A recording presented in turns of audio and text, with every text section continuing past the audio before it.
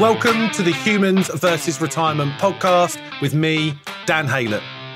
This show will help you navigate the intricate financial and non-financial landscape of retirement planning, investment and income strategies, and the human experience beyond the traditional work-life paradigm.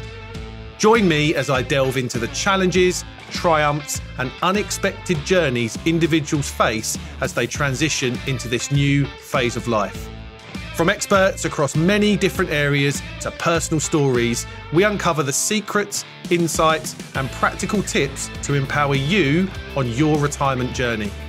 Whether you're just starting to consider retirement or already enjoying this chapter, this podcast is your guide to making the most out of this remarkable phase of life. Now, on to the show.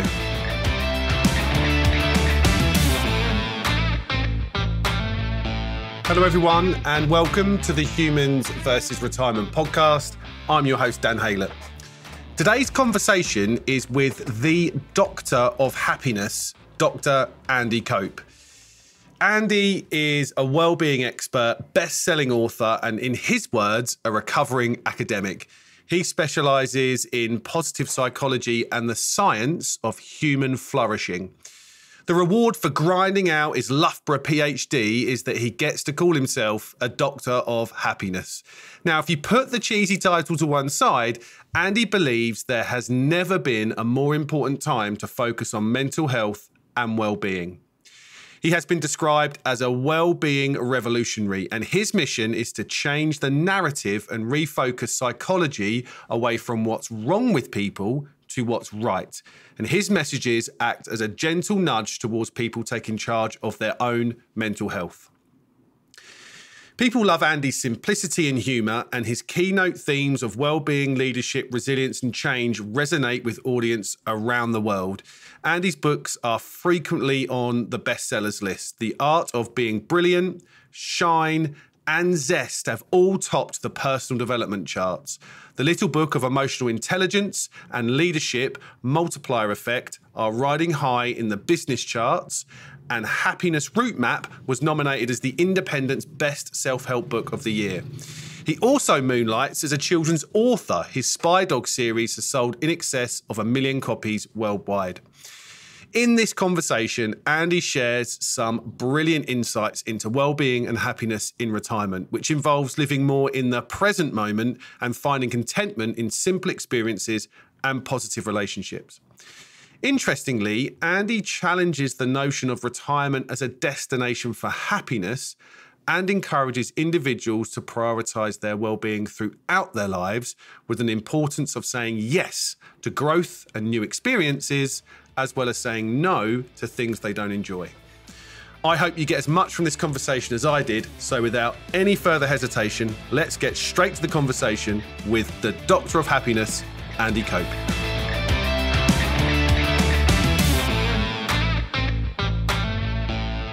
Andy Cope, the Doctor of Happiness, a very warm welcome to the Humans versus Retirement podcast. Oh, thanks for having me, Dan. I'm excited to be here. Can't wait for this conversation. We were just speaking, but before we hit record, and I think the Doctor of Happiness might be a little bit more happier than normal because your beloved Derby County have just got promoted. So that's a good thing, right? Well, it is a good thing. It's a rare thing as well, mate, because we did lose 21 points and got relegated several times. So, yeah, I mean, it depends when you're listening to this podcast. But if you're currently listening to it as a Derby fan, I'm a very happy man, which is quite a rare thing for a Derby fan to be. So, listen, Andy, I am super excited to have this conversation. I don't think I've had in the 40 odd episodes of the podcast, I don't think I've had anyone as more qualified and passionate and devoted to the subject of well-being and happiness as yourself. So can't wait to dig in. I'm really intrigued and personally curious, and I know the listeners will be, to kind of for you to spend 5-10 minutes or so talking about you, your journey, how you kind of become the Doctor of Happiness, and your brilliant business, The Art of Brilliance, that does some wonderful things about well-being, etc. Take me on the journey and how you got to where you are now. Yeah, thanks, mate. Yeah, a kind of accidental. I would describe myself as a recovering academic. So I have got a PhD from Loughborough Uni in the science of human flourishing, so positive psychology. So it's basically, for the uninitiated, psychology traditionally, for 150 years of it being around, has been what we call a disease model. So psychologists, they're into phobias, disorders, anxiety, depression, paranoia, schizophrenia, trauma is the one coming through. So what psychologists have done for 150 years, very nobly, I'm not dissing it in any way because I did it as well, is let's find out what's wrong with you and then let's try and put you right. So here's some therapy, here's some meds, here's some counselling, whatever. And I get that, and I think that's fantastic. But what I realised in 2005 when my research kicked in, that despite 150 years of trying to do the best they can, psychologists, the best therapy, the best counselling, the best meds we can come up with, the truth is that mental ill health has been getting worse, not better. So it's been skyrocketing. And off air, we spoke about you having, 2 daughters of teenagers. The number of schools I go into, mate, where kids that the median age of mental ill health is coming down and down and down. I meet kids age 9 on anxiety meds, and it doesn't fit right. It doesn't sit right with me because I think that it's like quite a toxic environment out there in the moment. So basically, what I did in 2005, my PhD, was what I realised that the huge thing that psychology has been so predicated on looking at illness that it's never looked at wellness. So we've been so busy looking at how we can fix people, we've taken our eye off the small minority who don't need fixing. There's people out there with a smile on their face and a spring in their step. And if you're listening to this podcast, I guarantee you can all think of a handful of people in your life who've got something extra. An extra smile, an extra spring. They like rock up on a Monday with a smile on their face, even on a Monday morning. It's a bit weird, really. These are your work colleagues who go the extra mile. You don't have to ask them 10 times. It's just built into them. They create strong relationships. The business benefits are off the scale, but the personal benefits are bigger than that. So while the rest of psychology continues to look at the disease model, look at what's not working, look at the therapy and the counselling, I decided to flip it on its head and look at psychology from the other end of the telescope. Is like, who are the happy people, right? Because that is really interesting. I think psychology doesn't know the answer to that. So not only who are they, but what are they doing that allows them to flourish? And thirdly, most importantly, the business that I've built and the books that I write are essentially taking the learning from them. What could we learn from people who are like buzzing with life and vitality that we could borrow off them, like ideas that they're doing that we could implement in our own lives, so we might also be buzzing with health and vitality? And although it sounds obvious when I say it like that, it's pretty much still a fairly new subject, is the science of human flourishing. So that's what I did, set out to, and the PhD nearly killed me. Ironically, it made me unhappy, because as a PhD, you've got to learn about data and analysis and all this stuff. But what comes out of the research eventually, after 12 years of hard academic labour, is some really quite clear, simple, obvious, quick wins that will just raise your game. I call it from mental health to mental wealth. Is we all want that. I mean, my research people, the people I ended up researching, I call them 2%ers. That might be a recurring theme of this podcast. So when you plot people on a graph of happiness and well-being, the 2%ers are a small percentage of people at the top of that graph, the ones we've ignored on the grounds of them not being ill. So I call them the 2%ers. They've got like 30% more happiness. They've got about 40% more energy than a normal human. And quite frankly, man, I call it not research, me search. I wanted to be one. Yeah, absolutely. There's a selfish element to these podcasts for me as well. I love getting this message out, but I take huge amounts of personal learning and growth from speaking to people like yourself and other experts. It's definitely me search, absolutely. And having just going back to my 2 teenage daughters, I think I absolutely concur that I don't think it's ever been as a stressful time for anybody, right? This social media, I think, has a big part to play with this. And I know you've got a wonderful course about detoxing off social media or what it, but it's kind of chicken and egg for my kids. It's one of them is very, very artistic, theatre, singing, and it's a way she expresses herself, but it's also a way that she affects her mental well-being as well. So I think I absolutely concur with you on that stuff. And the rise of positive psychology can't be quick enough, fast enough, because we need to reframe this from broken people to, as you said, getting the best bits out of the happy people and understanding what the triggers are for that, and then learning off the back of all of those. You've nailed it, mate. But essentially, it's preventative. So what positive psychology, what psychology does, and again, I'm not putting the boot in because I think it's really valuable, is they'll wait for you to break and then they'll try and fix you. That's what psychology, right? If one of your daughters has mental health issues, you got to wait 6 months to get an appointment, but eventually they'll sit down with a professional and try and piece them back together. And it costs a ridiculous amount of money and effort to wait till they're broken and then fix them. Positive psychology is about, it's more proactive. It's about, if we could equip people with a very basic knowledge and skills to be able to take good care of their own mental health and well-being, then when the world does its worst, which it is at the moment, it's battering people, right? You switch the news on right now and it's grim. And work pressures, they're real, right? And the weather isn't always sunny. You know, it does rain on people. So the weather is, the world is kind of quite toxic. So if we could learn how to look after our own well-being, then when the bad stuff does happen, which, plot spoiler, it will in everybody's life, is that you won't break. So it's like self-care, really. It's personal TLC. Yeah, absolutely. We'll come back throughout the conversation, Andy, about some of the great work that you've got, your books and the courses that you offer, which all the links and everything could be in the show notes for people to check out and see if this stuff resonates. So I think it's just brilliant work that you and your team do on this.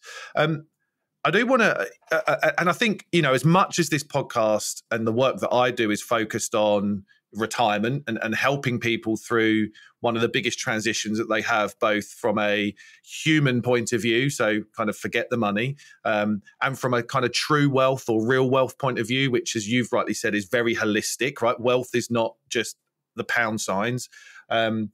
So as much as it's about that, I think what we've got to talk about today can be applied to many people in many stages of life. So I just want to kind of caveat that, but I will mention obviously the word retirement a lot, but I think most people can get a lot out of this. And I suppose the first thing I want to do, and we touched on it a little bit, I don't think it's ever been more important to focus on your well-being and happiness as it is today, given all of the pressures that you've rightly just said and how noisy the world is. So I'm really curious to understand from you kind of why do you think it's never been more important to focus on our well-being and happiness, especially when it comes to these really crucial retirement years that people are entering into? Yeah, you're right. It is. I mean, happiness is the number one thing you want for your kids. Everybody listen to this. It's the only thing you want. So, it permeates all ages. And I think happiness. The thing about as you get a bit older and you look to retirement, or you are at retirement age, is essentially your happiness. What you viewed as happiness will change throughout your life. So, I'm 57 at the moment, right? So, if I could whisper back to my 18-year-old self and say, do you know what, when you're 57, mate, Friday night you'll love to stay in with your wife and watch Netflix. That'll be your best night, right? My 18-year-old self will go, you are joking. You loser. You've lost the will to live. And because I would have been out partying hard, I would have thought that was a good night out. So actually, as you get a bit older, you have this essentially happiness. It's quite complicated, really, in terms of trying to even define what happiness is, because most psychologists wouldn't talk about happiness. They call it subjective well-being. And subjective well-being means essentially what makes you happy won't make me happy. It's in our own heads type thing. But happiness is a sort of a continuum from at one end of the happiness spectrum. There's this kind of manic explosion of happiness. And at the other end of the happiness continuum is this sense of quiet contentment, of living a life well lived, of being happy with who you are and what you've achieved. And I think as you get to retirement, you're less woohoo and you go back. If you can find that quiet contentment, mate, that is a life well lived. And that it would be nice to have some money in the bank, of course, but it's not really about that. It's about the relationships you build, and being happy with yourself, being happy with your lot. Yeah, I talk a lot about this, and a great friend of mine who's been on the podcast, Brian Portnoy, who's wrote books called, or he's got a company called Shaping Wealth, wrote The Geometry of Wealth. He talks about funding contentment all of the time. And there's two types of happiness, isn't there, really? This is kind of like kind of internal and external. So like experiential happiness, that one-time dopamine hits of things that kind of make you happy. But actually, do you know what doesn't cost a lot of money? That kind of internal foundational happiness, positive relationships, time outside, spending time with people that you want to spend with, giving our time away to causes that kind of we love and are passionate about, that kind of thing. And I think the experiential happiness, the one-time dopamine hits, are often the things that people focus on because it's a bit more tangible, doesn't take as hard a work to go, I'm going to go and watch Derby County get promoted on the game. And, but actually, those one-time things. But I have a lot of conversations and spend a lot of time with people thinking about the contentment side of happiness. What are the foundational things that are really, really important to live a life well lived? Yeah. And I think, obviously, I'm not saying money is not important. Money is really important. You'll have covered it in 40 episodes about can money buy happiness or not. And without me going too deeply into that, yes, it helps. It can't buy happiness, but money can certainly buy, it can buy choice. It can buy comfort. It can buy a couple of tickets to somewhere with palm trees. You know what I mean? So money is really, really important. It gives you that safety net.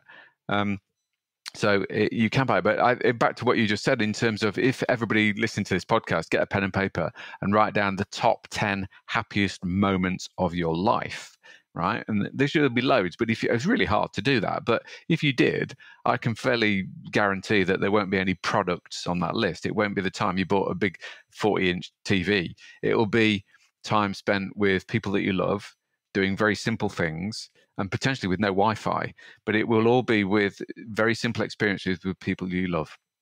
So in terms of money, in terms of buying a product, that's I'll give you the quick dopamine hit, but actually spending money on an experience. If you want to spend some money, then spend it on an experience with people you love. That's where you'll get your best bang for your buck. Yeah, I talk about that a lot, right? I think people are so scared and fearful about running out of money that what they don't leave money on the table, they leave memories and experiences on the table at age 90 when they can't physically go and do them anymore with the people. And actually the people that they wanted to do them with are probably maybe not there or can't do it anymore. So, I think that's buying memories and experiences should be the job of your hard-earned money that you've spent multi-decades accumulating to give you that purpose to go and do that. I really love what you said, Andy, about thinking about the top 10 things that have brought you happiness. And I think if you've done that and you're thinking about your retirement, you can then extrapolate that forward a little bit. So you go, actually, if these things have brought me happiness, then surely that should bring me happiness in the future. So how do I do more of that over here? Yeah, I think and I've written about it in a couple of books. There's a big difference between your to-do list and your to-be list. So most people are manically crazy, busy ticking things off your to-do list. And most people, you're a businessman, so am I. I've got so many things to do. I can get giddy trying to tick everything off. I've got too many things to do. I can never get to the bottom of my to-do list. So, that's what most people will go their entire life, which is about 4,000 weeks, by the way, which is like nobody gets out alive. So got limited time, like headless chickens trying to tick things off our to-do list. And I'm sympathetic to that. However, where positive psychology is over the other side, it's what I call your to-be list. So it's about 1,000 times more important than your to-do list. But your to-be list requires a bit of honesty and courage to dare to point the finger back at yourself and say, right, who am I being while I'm doing those things on my to-do list? So am I being present, which is kind of quite rare in the modern days? Am I being kind? And am I being compassionate? Am I being loving? Am I being optimistic, hopeful, positive? Or am I accidentally in the modern world being stressed out, up to the eyeballs, anxious and distracted? So I think a lot of this comes down to learning to be your best self, stepping into that best version of you that already exists, but the world's trying to knock you out of best self mode and into busyness. Hi everyone, Dan here. I just wanted to jump in real quick to say that if you are thinking about or unsure where to start with your retirement plans, then I've put together what I believe to be one of the best free resources for you. My retirement toolkit is packed with videos, guides, webinars, worksheets, blogs, and podcast episodes, and is completely free to download. Just go to the show notes where you will find the link. Now, let's get back to the show. I think if you can get into a mindset or speak to your spouse or family members or a professional or a coach or whoever you want to work with to talk about this stuff, it is truly transformational. I've seen it. You've seen it, Andy, when people start exploring this. I also talk a lot about what I've coined the challenge of who. And I'm a fan of Simon Sinek's work, start with why to a degree. But I do think there's another layer here. And I'm really curious to get your thoughts because I think it plays into what you just said. I believe if we can discover who we were, think about who we are and think about who we want to be. So like the 3 dimensions of we need to go back a little bit. We need to figure out who we are right now and then who we want to be. It comes to that kind of to-be list that you want to do. But you might need to go back a few years to figure out some of the things. You might need to kind of understand where we are now. I'm curious to understand, is that something that you've thought about, that, really trying to dig deep into who we are and who we want to be? Yeah, I think the truth is that we've all got this, there's a big talk about living your best life and being your best self. It's, social media is a hashtag best life, but there's very few people living their best life, like genuinely being their best self. So all we're interested is, I don't call it personal development, I call it personal remembering, right? Because we are amazing. We're all incredible human beings, but the world, we've got this collective amnesia. The world is so manic and so crazy and so full on that I haven't got time to be happy. You know what I mean? In fact, retirement, we call it destination addiction. It's like happiness is this sort of emotional pot of gold at the end of the rainbow. So happiness, we all want to be happy, right? So, and it starts really young. I'll give you, so, when you're in primary school, what your teachers tell you, because they love you, they say, if you work really hard in primary school, you'll get really good SATs results. And when you get those great SATs results, guess what, kids? Then you'll be happy. And then you go to big school. Teachers are the same, and your parents. If you work really hard in year 11, right, you'll get really good GCSEs. And when you open that envelope, you'll be leaping around the hall, high-fiving your friends, because then you'll be happy. Then you'll have a job. You'll have a sales target. And when you hit your sales target, then you'll be happy. Or classically, you'll be happy when you're walking down the aisle with your perfect partner. So what happens is most people are desperately kind of kicking this happiness into the long grass. It's over there. I've got to earn it. I've got to pursue it. I've got to make happiness mine, but it's in the distance. Whereas what we're talking about is, what if that's totally incorrect, right? And what if happiness is at this end of the rainbow? What if it's already here, but we're just really bad at seeing it? So if we go back through the examples, what if it's the happiest primary school kids that do really well at SATs? So what if happiness is like good for your results? What if it's the happiest teenagers that overperform at GCSEs? Because happiness is good for your growth mindset and your learning and your motivation. What if it's the happiest salesperson that gets the most sales? Because it is. Or what if being happy now is the key to finding your perfect partner and walking down the aisle? So I think in terms of destination addiction, putting happiness off till retirement, I think we need to start right here, right now. That's where happiness always is. It's right here, right now. It's just that we're blinkered. We don't see it. Brilliant. Well, I'll give you an example, Matt. I'll give you an example. I did a session. I won't say which police force it was, but I think you can retire at a copper at age 55. And there's a young lad there. What was he, 30? And he came to me at break. I was doing our flagship Art of Being Brilliant with his police force. And he was a nice enough bloke, but he came to me at break time over a coffee. He said, only 25 more years to go. You must hear this every day in your job, right? It's like, that is destination addiction. So I said, what do you mean? He says, well, in 25 years, I can be happy because I'll get my pension and I'll retire. I'm like, he's literally wishing his life away. He's discounting this 25 years now, and he's kicking happiness into the long grass.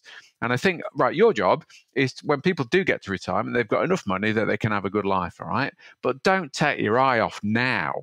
Yeah, look, I think I sketch a lot that you've probably seen, and one of the sketches that I do with people live is when I start working with them, it's like, what do you see retirement as? Is it the finish line or the start line? Right? It's kind of, you know, because people, again, this destination, it's kind of, it's a finish line of a thing that, and again, like you said, there's some ingrained beliefs through things that I've observed and witnessed and been told since the age of 5 that when you get to this thing, it equals happiness. Well, if you're not happy entering it, you're not going to be happy like going through it effectively. So, and it's that mindset, isn't it? Well, it's in my head, right? Let me give you a better example, because again, you're talking about this bit gets ingrained really early on. This is funny, but not funny, right? So I write kids' books as well. So many years ago, I got to be a guest author of a book festival in Halifax, right? It's a bit of a backstory, but I won't give you all that. So I've got about, what have I got? 400 year 5. So what are they? About 9 years old. So every 9-year-old in Halifax is invited to this event. I'm one of the speakers, one of the authors.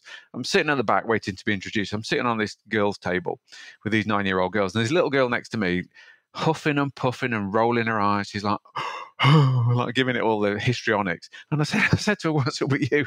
She said, I've had enough. I said, what do you mean? You've only just arrived. What do you mean you've had enough? Oh, not just today, she says. She looks at me with these big brown eyes. She says, I can't wait to retire.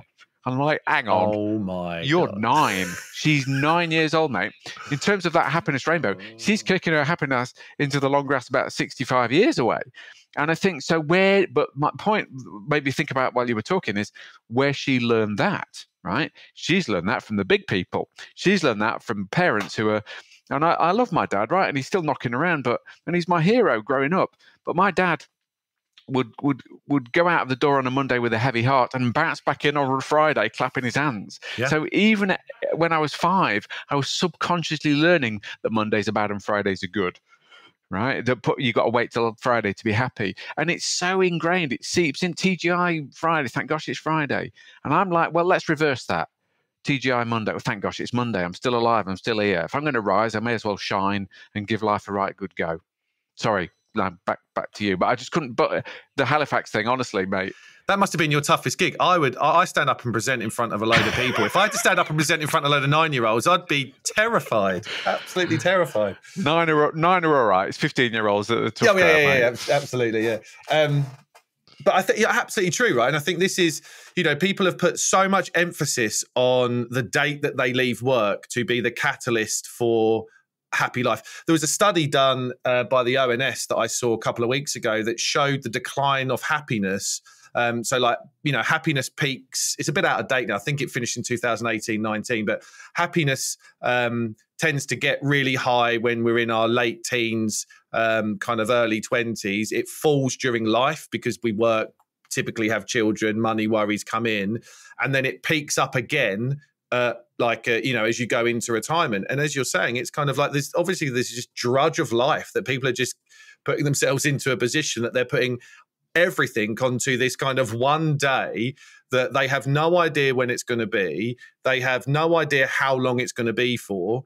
And again, it's just ingrained, I think, but the financial service industry have got a lot to answer for when it comes to this. They portray this wonderful life sitting on a beach at age 65 with pounds in the pension fund and get to that point, and we'll help you save and get to that point. They don't talk about well-being in a way that they should absolutely talk about well-being, because you know the pounds in the bank and the day and the age that you have is where your happiness comes from. And I think it is a complete load of rubbish. So typically I say to people, look, if I can work with people early enough, great. But if you're thinking about retirement, I need to work with you for at least a 3-year run for you to make that decision properly and feel like you know what you're retiring to, not necessarily everything about what you're retiring from. Yeah, good. No, I think the well-being, tapping into the well-being there of your clients, I mean, that's what they really want is mental wealth. And that, like I said, that's part of having some money in the bank, but it's part of knowing how to live your best life and being your best self. It boils down to that, really. I mean, talking about being your best self, I had no idea. We went back to 2005. The world was very different when I started my PhD. Living your best life and being your best self wasn't a thing. Anxiety hadn't been invented. People weren't anxious, or they might be, but they weren't talking about it in 2005. So I had no idea at the start of my research that I was going to actually accidentally stumble across the science of living your best life. I mean, it was news to me.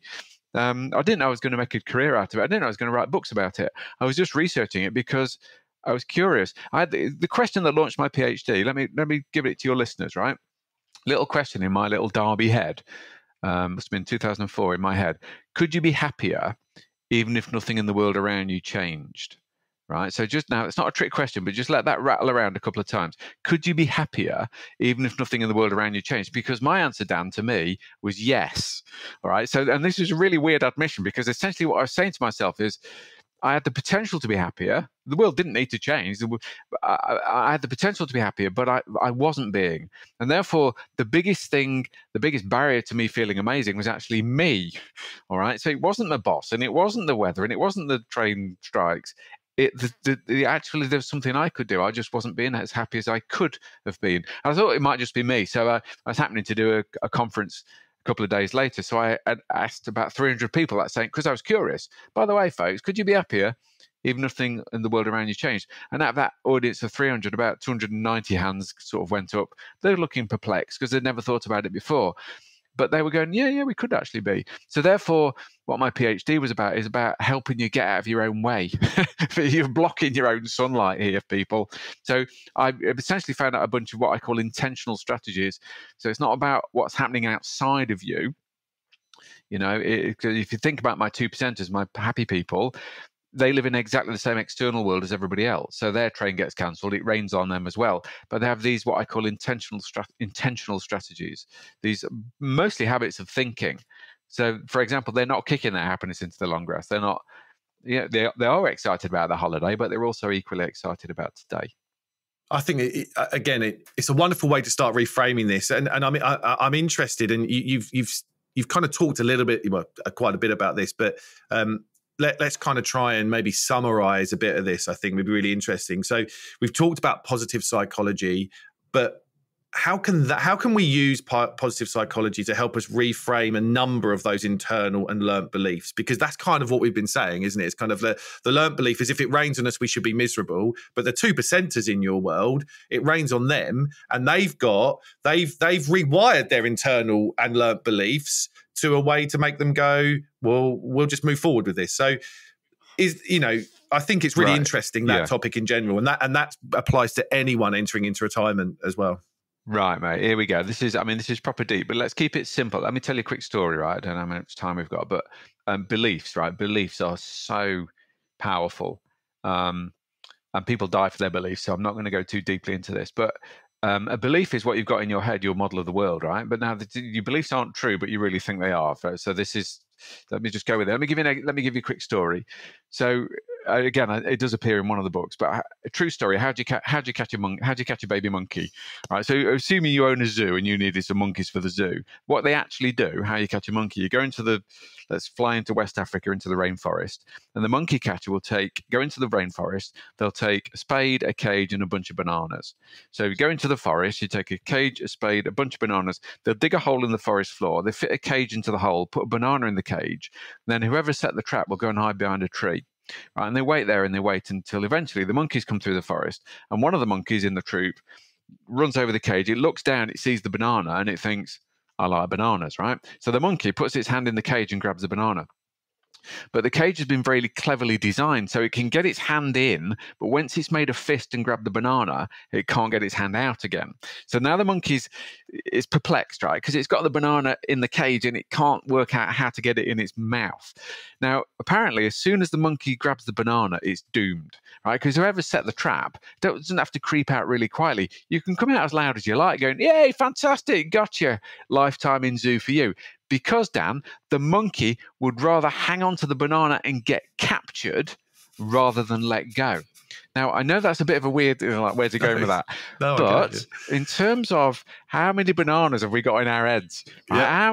How many thoughts, as everybody listening, how many thoughts do you continue to think that aren't serving you well, but you continue to think those thoughts? And even worse, how many of those thoughts then manifest in behaviors, and those behaviors are not serving you well, but you continue to do those behaviors? So part of being your best self and living your best life, for sure, I can teach you a whole load of new stuff. Human beings are really good at learning new stuff, right? But we're really bad at unlearning, right? So to be your best self, of course, you need to learn some new stuff, but equally, and what you're alluding to, you've got to let go of the bad stuff. You've got to stop.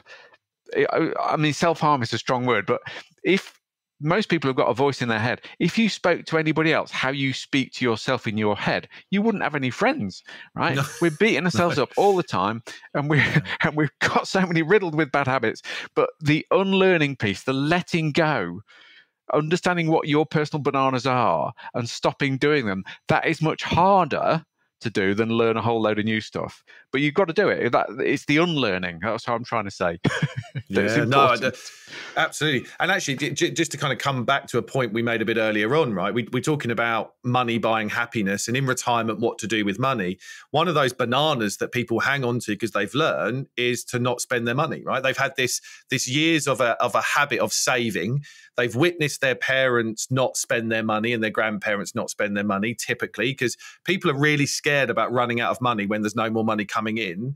So the learnt belief is there not to spend it. And we know, all the stats are telling us, that on average, people only spend about 30% of their money in retirement by the time they get to 90, because they're more fearful about running out of money than they are about wasting their life. And that's a banana that they're hanging on to. And I do huge amounts of work and spend a huge amount of time with people. And it's not a one and done thing, right? You're not going to do this in one conversation, because we're trying to unwire 30 years of stuff that people have observed and witnessed. But, when you start saying, there are things you can do with your money, spending your money on new and novel experiences with the people you love will make you happy. Giving your money away will make you really happy, by the way. That's proven in science. And buying your way out of doing things that you don't like doing and suck up your time. So let's figure out how we can not hold on to those bananas, and we can make sure we do. I mean, that is such an important thing to understand, right? In order for us to let go of those and enjoy life. Yeah. Well, people will die clutching bunches of bananas, won't they, with all the riddled, ingrained habits of thinking. More often our thinking isn't even our thinking. It's passed down from our parents and grandparents, essentially. You're absolutely right. Yeah. So it's rethinking how you think, but letting go of bad habits, that's the hard part. What I'm trying to say is that's the harder to do than it is to learn. It's easy. We're so good at learning, but so bad at unlearning. Yeah. Well, the brain is... you'll know this better than me, but the brain doesn't like to burn calories, right? It's a lazy thing. We need to be intentionally kind of doing stuff. So the brain will always go to the easiest thing that it can possibly do. And that's probably taking more information rather than dealing with the baggage that it's holding on to. So we need to be really intentional, right? Yeah. So I think, I don't know if it's true, but lots of people, psychologists say we have about 80,000 thoughts every single day, but about 75,000 of those thoughts are the exact same thoughts you had yesterday and the day before. So actually, we haven't got any new thoughts creeping in. We get grooved into your brain, that thought, that trigger. So actually, we're back to rethinking your thinking, creating new pathways. Neuroplasticity means now, however old you are, your brain will still shape. It's like Play-Doh. It can learn loads of new stuff. But I think maybe in terms of I think pushing the comfort zones a little bit. I think as you get older, and I find myself doing this, is you do like your routines and you do like your habits. They make you feel safe and comfortable. And daring to push it a bit, actually, daring to go to new places, daring to try new things, daring to try new foods.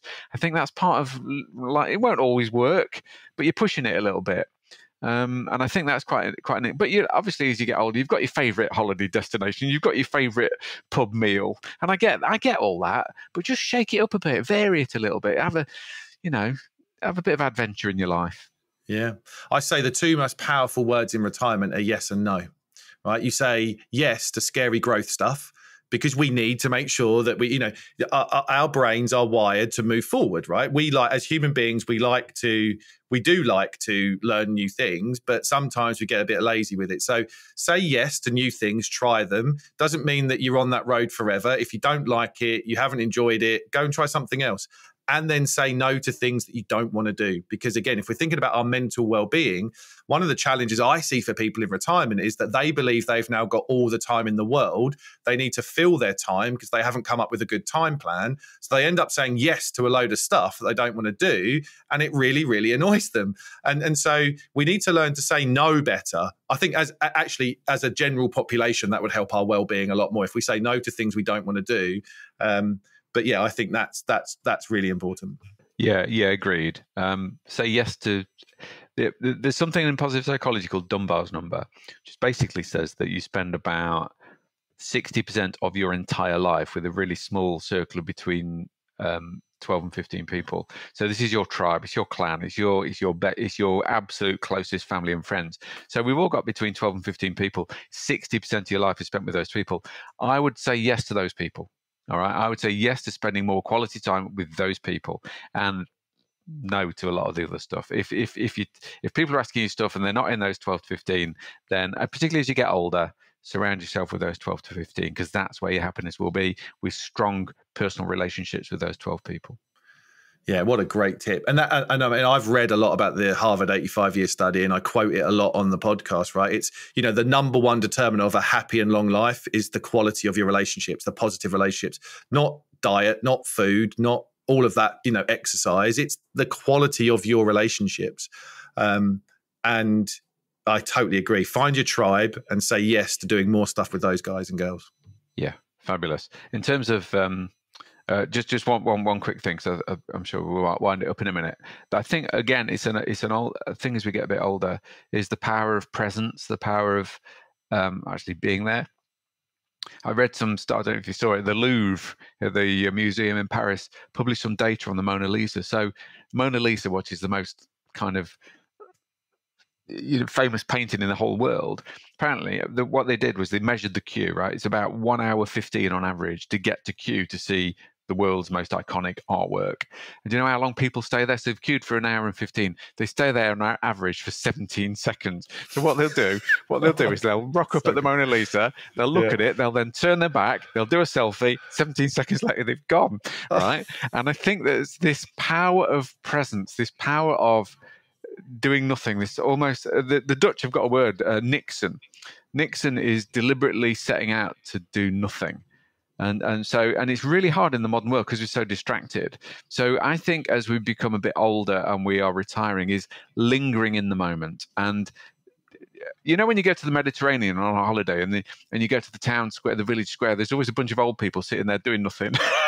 Oh, yeah. Right? And that is that is happiness, right? Yeah. That's that contentment. That's the contentment that I spoke about earlier. That's not woohoo, crazy dancing around with jazz hands, but they are so happy doing nothing. And I think the Brits, we almost like, if you tried to do 10 minutes of sitting and looking out of a window, you'd go crazy with agitation that you think you should be doing something. And I think this quietening ourselves down, being present with the people we love, and actually deliberately being at ease with doing nothing is quite a skill. Absolutely. I just want to spend a couple of minutes on this because I think it's so crucial, right? It comes back to the point how I think happiness has evolved over the last 20, 30 years, and how it's evolved, I think, over the last 6, or maybe not happiness, how things being present has evolved over the last 6 or 7 years. There's nothing more than winds me up, right? And I'm a massive sports fan. I play golf, I play cricket, I've done, I love my sport. There's nothing more than winds me up than watching on telly people watching golf with their phones out, instead of being present, they're in the crowd. There's Tiger Woods, there's Rory McIlroy, and they're not even watching the thing. They're more concerned about getting it on camera than being present in the moment. And I just think that has moved on so rapidly in such a short space of time that we have no idea how to cope with it as human beings. And like you rightly said, the power of doing nothing and being present with no distraction and sitting and thinking, like, it's a sad, sad world where that has been lost. So I'm really interested, just a couple of minutes from you, about how that's evolved, why it's done what it's done, and why why these social media companies know how to get us addicted to this stuff, and how important it is just to take that downtime. Maybe that's a whole new episode, Andy, isn't it? I love the passion, yeah. But you're right. People are so busy trying to capture the moment that they're completely missing the moment. Oh, you've just said it in about 10 seconds. yeah. But we want to capture it so we can share it, so everybody else thinks we're living the life. Look at me with Rory McIlroy doing it. Yeah, and because social media is attractive, your life, you want to put it on your show reel. Look how good everything is, but you never post your bad days, do you? So social media's got a lot to answer for, I think. And I call it anti-social media, actually, particularly Twitter. As a football fan, mate, you go on Twitter at 5 o'clock. If your team's lost, oh my gosh, the anger, the bile. Yeah. There's so many angry people out there.